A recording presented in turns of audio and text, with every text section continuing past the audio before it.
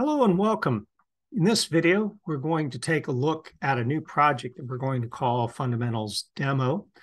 This video is part of a larger series of videos that focuses on the fundamentals of the Java programming language and how to do things like create a command line application and utilize the arguments that are passed to it. This video assumes a couple of things. First, that you have already downloaded and installed a version of NetBeans. In this case, I have 12.6. You shouldn't be tied to that. You can use a newer version or even possibly a slightly older version. And it also assumes that you have installed a newer version of the JDK. Now, I'll be using something in the 18 series for this demonstration. However, you can also use something newer or potentially slightly older, though once again, you want to make sure that you are not using anything that is too old. And so to begin with, what you want to do is you want to go ahead and create a new project. We are going to be using Java with Ant. Apache Ant is a build manager. It's a relatively old build manager. However, though, we want to keep this particular series relatively straightforward, and we'll take a look at other build managers later. We're going to go ahead and select a Java application and then select Next. And then you want to take some time to familiarize yourself with your file system structure. In this case, I'd like to go ahead and put my project under a subfolder called EE333 projects. This video is going to be targeting the EE333 course. However, you can use it for other projects or other courses as well.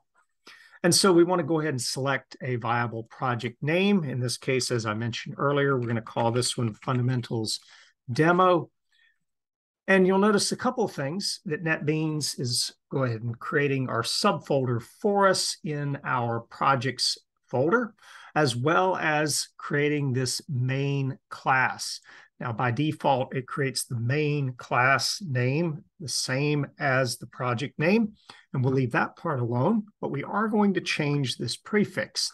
This prefix essentially corresponds to the package name. We'll talk more about packages, but fundamentally what it does is it allows for us to group our code into various packages, then for code reuse later on in other projects. Now, we're going to keep the same naming scheme for our folder and for our packages, and I'm going to target now our EE333, but again, does not have to be specific to EE333. You can use this for other courses. I would also recommend considering using a package name that is more representative of what you're working on. For instance, we could call this Fundamentals, and then we would have fundamentals.fundamentals.demo or even fundamentals.demo, or you could simply just use your initials. But either way, go ahead and change the package name to something a little easier to navigate. You'll see why in just a little bit. And then select Finish. And you should now have an additional project in your project tree, and under the source packages, you should see EE333, and you should see your fundamentals.demo.java, which is the default file name, once again, based off of the project name. And you'll notice that it has a little green triangle there that indicates that this will be runnable and that it contains a main class. Much like in C, we want to stick with a singular main class in our projects to begin with, because we need to know the entry point of our application.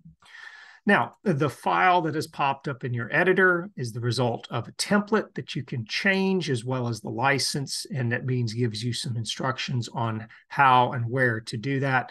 I would encourage you to look into that, but for right now, go ahead and delete these comments.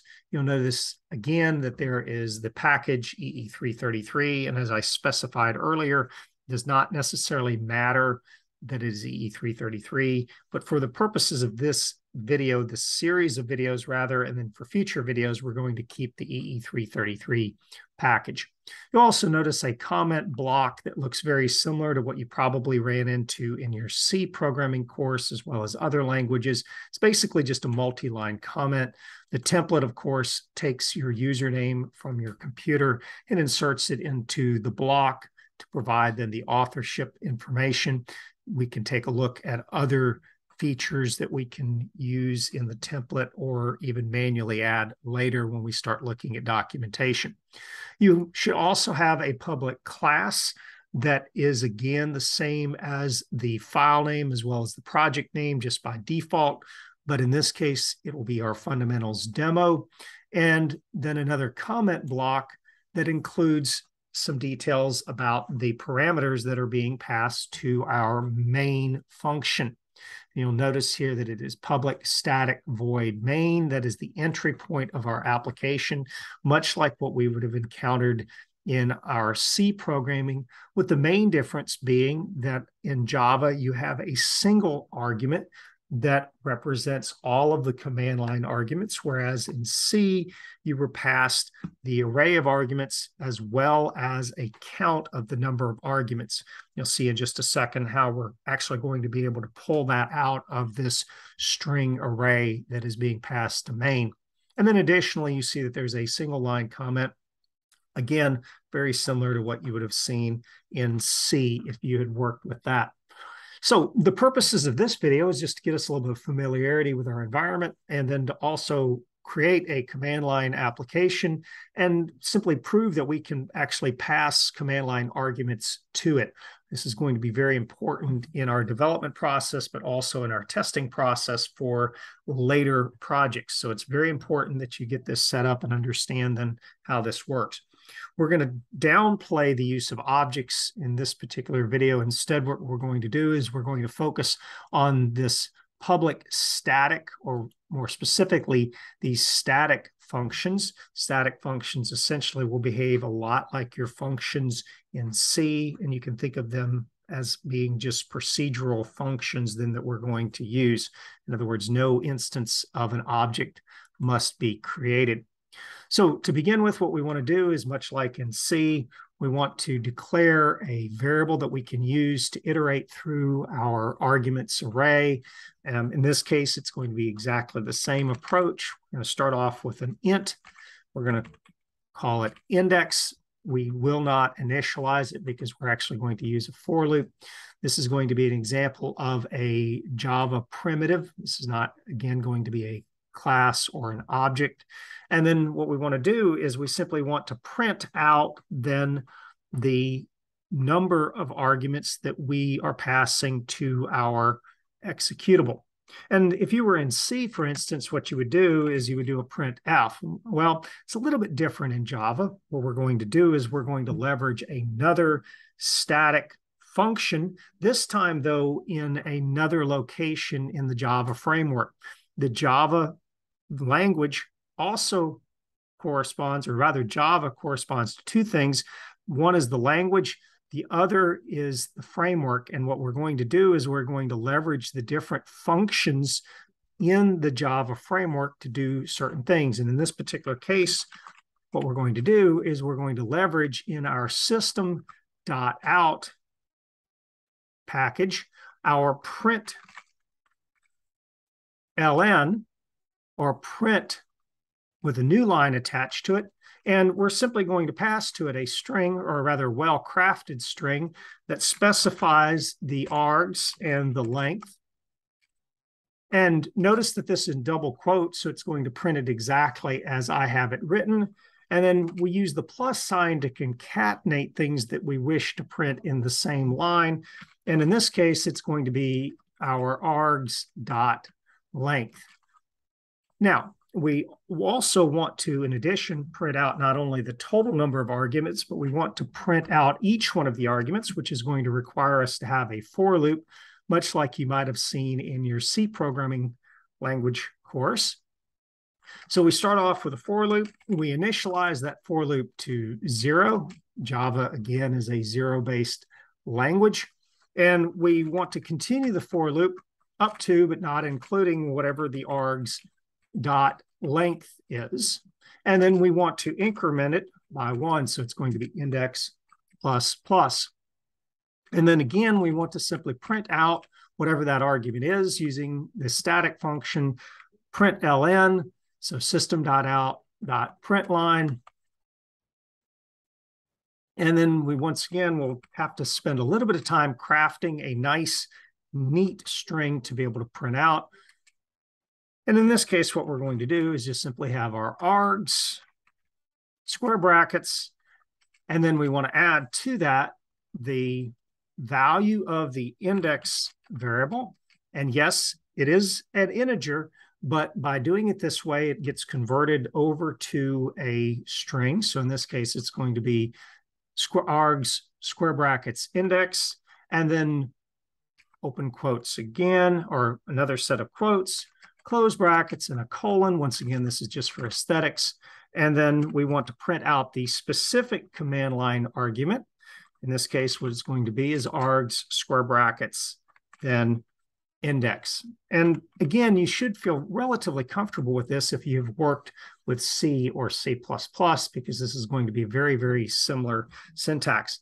Now, at this point, what you can do is you can go ahead and save it, although it will automatically get saved when you build it. And you've got two choices of how to build it. You can right-click on the project and select Build, or you can select the little hammer. I prefer to go ahead and right-click on the project and go ahead and build it.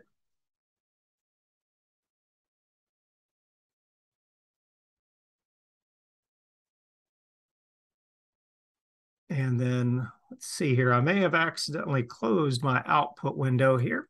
So we'll go, there we go. And so you should see build success. And now what you want to do is open a command line, which I have already done. And I have changed directory over to my EE333 projects. If I type in dir, you'll see now I have a fundamentals demo directory. I will simply cd into the fundamentals demo. Once again, do a dir. You can also, if you're on Windows, you can just type Explorer followed by period, and you will also get the graphical equivalent. So it's nice to sort of see the project structure both in Explorer or in your file Explorer, as well as from the command line. And you can take some hints from what it's trying to do in your output window to know where to look in the project for your output of your compile or your build. And so if you take a look in your build and in your classes folder, there is an EE333 subfolder. And then ultimately the result of a Java build will be a .class file. And what we're going to see is that will be runnable using then the Java from the command line. And so once again, we'll notice that it's fundamentals demo, build, classes. And what we want to do is we want to cd now to this classes folder. And so let's again do a dir, cd to our build folder, and then cd into the classes folder, and you'll see there is the same EE333 folder that corresponds to the package. And hopefully now you can start to understand why the package will help us organize our code as well as organize our output from our build. And so the class file sits in a package folder. And so this will make a little more sense as we get more familiar with it. But then what we want to do to go ahead and run our binary here that has been generated, if we run Java and then --version, this will simply confirm that we have our Java environment installed correctly. You'll see in this case, I have 18.0.2.1. You may have a different version. As a matter of fact, you probably will, but that will be the version of Java that I'll be using to run our applications. And so what you want to do is very carefully now use the folder name or the package name.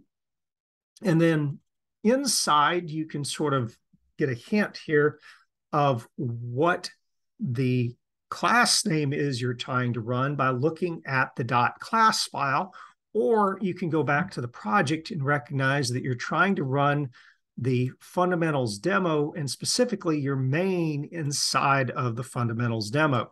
And the way to do this is you just simply specify EE333 and then .fundamentals demo. Now, this probably seems a little complicated at this point, and it's okay. It'll get easier, but for right now, you just want to recognize the package corresponds to the folder and the class that your main in corresponds to the class that you want to run from the command line. At this point, we'll hit enter, and you'll see that you should get back args.length : and 0, because we passed no arguments to the Java runtime.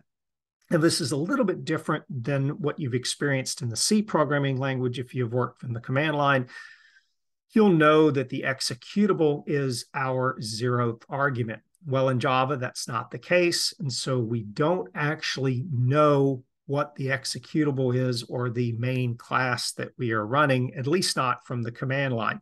There are ways to do that, but we won't cover that in this video.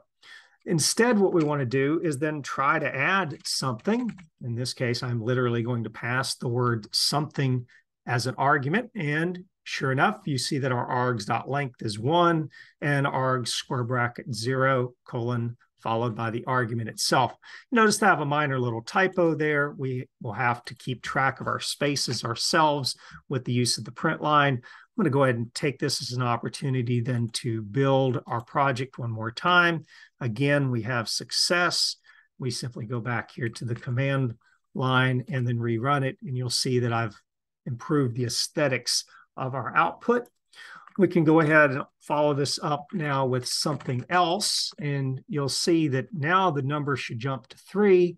That probably was not what I had in mind, and instead what I probably wanted to do was to go ahead and put double quotes around something else. And so now that allows for you to pass spaces in an argument.